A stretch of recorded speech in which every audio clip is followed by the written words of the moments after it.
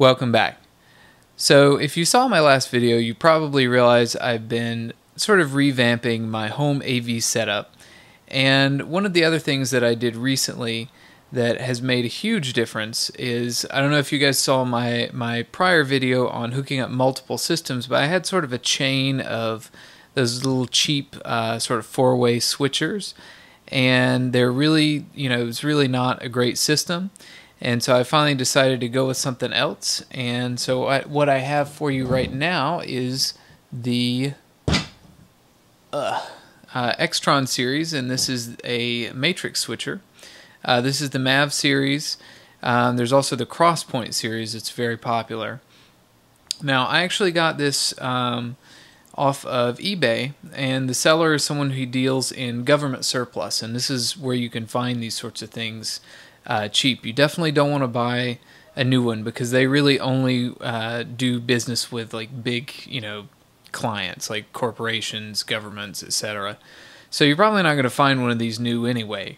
But definitely sort of keep an eye out, and you can get these at very reasonable prices through, like I said, military surplus sellers. And this one I actually got for 20 bucks. And as you can see here, it actually has 12 inputs on it and 8 outputs. I don't know why in the world I need that many outputs, but I'm sure whoever was using this needed it, but just 2 will be fine for me. But anyway, you can connect any number of systems directly into this, and it will send it out to whatever outputs you want. It also has different presets. You can also do just video or just audio. And yeah, it's really convenient. I mean, it's really easy to use. If you don't want to use a preset or anything, you literally just will press like 1 and 1 to give your input and output, and enter, and it'll switch it to that. So now, why don't more people know about this? And that was sort of the question that I had when I stumbled upon it. And there's a couple of reasons. The first, which you may notice on the back here, is these inputs probably don't look all that familiar to you. Unless you're into professional video, and that's because these are BNC connectors, and that's a standard that's used in a lot of professional video applications, but not a lot in sort of our home theater systems and whatnot. But what's cool about this is this will take either a S-video, composite. As far as I know, it'll even take an RF signal. Doesn't matter. Anything, it'll take it and it'll send it directly back out. Now, it doesn't transform the signal at all. So the problem that you might run into is if you have composite and S-video signals both hooked in at the same time, you can't say take an S-video signal and input 1 and send it to a composite out with output 1. It won't do that because it won't transfer the signal to a composite. So the good news is that you can do all those things. The bad news is you can only send one type to its own output. But it shouldn't be too hard to figure out how to get around. You can either organize it with your S-video inputs first, and then your composite, and then send those each out separately, which shouldn't be too difficult. Or you can just what I've done for the most part is just upgraded everything to S-video and not worried about it. Now, you will need to get these little adapters. Let's see. Not sure how well you can see that. So this one here is for a composite signal. And so, if you have one of these like this, you can just put it down on your BNC, and it twists and then sort of is locked in place there. So it's nice and solid. Then you can plug your composite cable in there, and then your 2 audio in the bottom 2. And this one is your S-video adapter These are a little bit more expensive. The composite ones are, I mean, you can get them for pennies a piece. The S-Video ones will cost you a couple of dollars a piece, but I think they're you know, it's a nicer quality signal, nicer quality adapter. You know, you get the point. So, and again, you just snap those on like that. And the good thing about these S-Video adapters too is they have a nice little sort of indented ring so you can put a label on them. So for instance, I've labeled this one for my North American Saturn. So that way when you're sort of hooking all these things up, you can actually sort of keep track of where everything is. Now this particular unit has the RCA hookups for the left and right audio. And be sure when you're looking at these, because when they originally build these, they build them to order. So, you know, there are all sorts of different configurations, and you can get more than 12 inputs. In fact, I've seen them with, you know, crazy numbers of inputs. Also, you can get them that will do component video, so they'll have the 3 different inputs. Those will also do your S-Video, your composite video, etc. And you can also get them in VGA, which I have. And this sort of smaller VGA switcher here, this is just a two port, 2 input, 2 output VGA switcher. And the thing that this one sort of shows pretty well is the difference in the output sound. And a lot of your the Crosspoint series in particular will have this type of sound connection. Let's see. There you go. And so you can see it actually needs bare wires to go into to this guy here, and then you'll actually screw them down with these screws here. Now the benefit is that you've got a nice solid connection there, and it sort of plugs in. It's not going anywhere. The bad part about it is that if you're connecting all of your systems up, in order to do this, you either have to buy little RCA extenders and then cut the wires, or you just have to cut the wires for your audio, and that's neither of those really sounded like a good idea to me. So I looked around for a little bit longer till I found one with the regular just RCA inputs. The other thing is, if you're buying one of these from a surplus or any kind of a reseller, a lot of times they literally just cut these things out of systems, so like it won't come with your power source, so you'll need that. In this case, you guys can probably recognize that shape, and honestly, you just need a cord. It's not like you don't need a transformer or anything like that. All that's built in. You just need the cord to hook that up, and it's the same sort of power cord that you use for most computers. Honestly, a lot of sound equipment, just about anything that needs a nice big 3-prong grounded plug. So now that I've showed you this, what I'm going to do is I'm going to show you my complete setup now, or just sort of show you me switching through all of these to show that it works. And I also have a couple of other systems that I don't have hooked into this. My composite ones I have hooked into just another cheap little switcher that automatically detects if one's on and switches it to that. So I've got this one for S-Video, and for right now I have my composites going over there. I'm going to upgrade those eventually, but that works for now. So yeah, let me show you how all that works. And I almost forgot I was going to show you guys where I put it back here.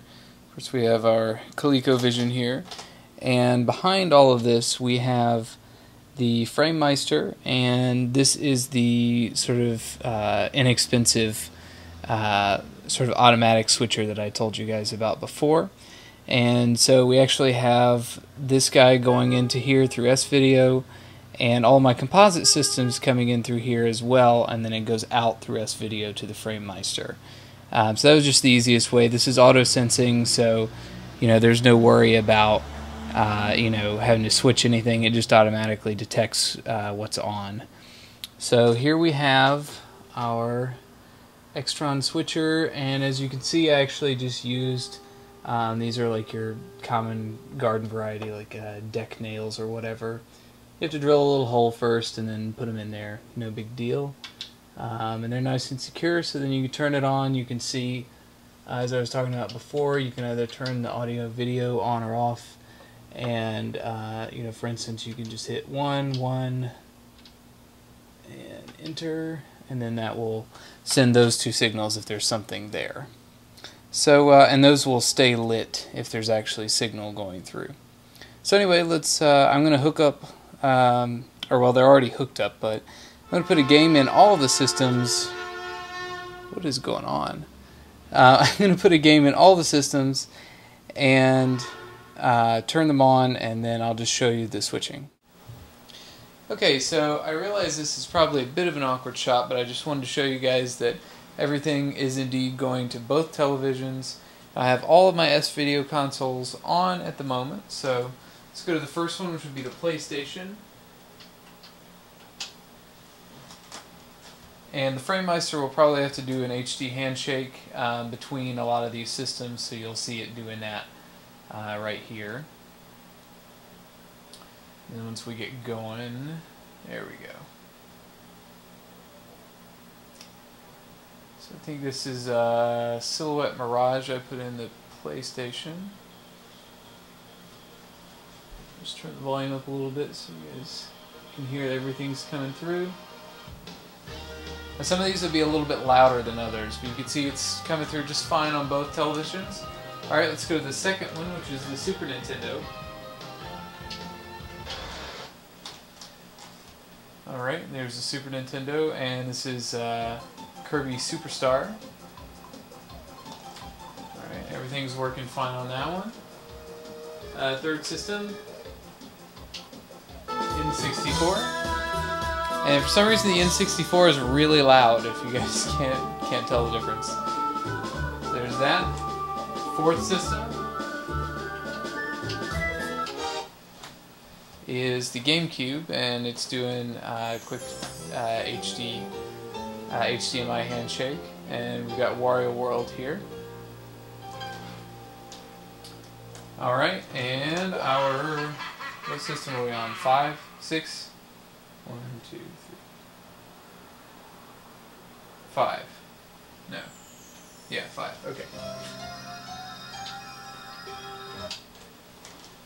That should be the North American Saturn. Okay. Which has Knights in it. And I'll wait just a second, just make sure we've got sound. Any day now.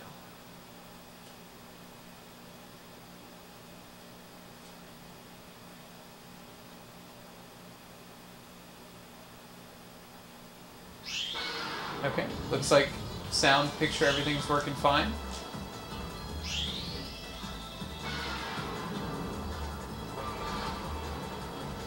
Alright, and our last one on S-Video will be our Japanese Saturn.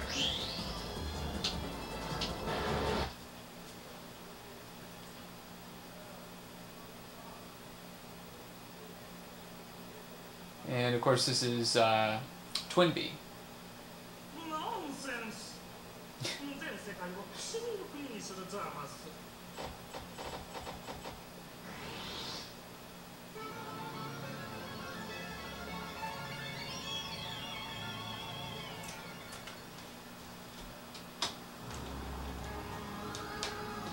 Okay, as that's playing, I'm going to go ahead and turn these other systems off here.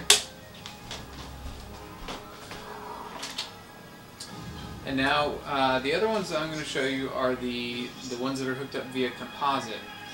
Now the first one is the Sega Genesis, and this is on the automatic switcher, and for some reason there is some sort of problem with the color palette on the Genesis when I send it through the FrameMeister. And honestly, I'm really not sure what the problem is, but I'm going to do an S-Video mod, so that should be no problem. See, it's way off now. A few minutes ago it actually was pretty close.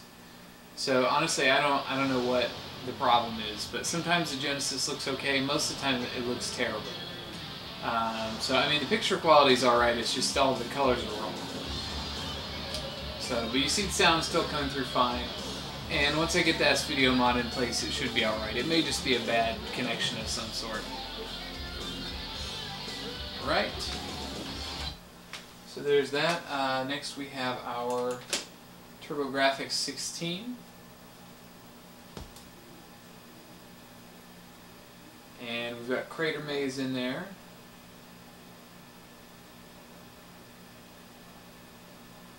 And you can see on this one that the color is really just fine. I mean, there's really all the colors of the rainbow on the screen. Actually, to be 100% honest, the color looks better on the large TV than it does on the CRT. So I think the FrameMeister is working fine. I think it's just my my connection with the Genesis. Our last one here is the PC Engine Duo.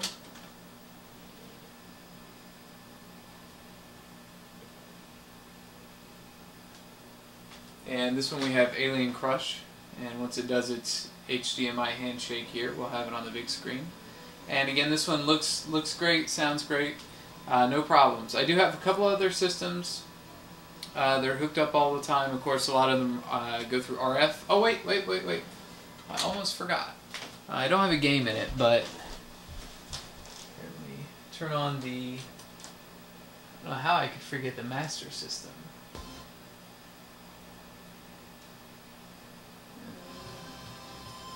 There we go. So we have our Sega Master System. So anyway, yeah, that's it. I've got a couple of other systems that I'm planning on doing some mods to, some S-Video mods and whatnot, so I'll keep you guys apprised of all that. And I hope you enjoyed the video, and thanks for watching.